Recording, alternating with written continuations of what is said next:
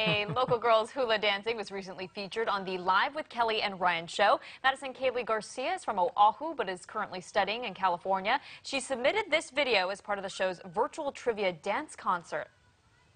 Just be giving the opportunity to share the Hawaiian culture with people who are not, think of it as a touristy island, but this is there's more than just the beaches we have, and there's a whole culture that they don't get to see on their week visit here. It's such a great opportunity.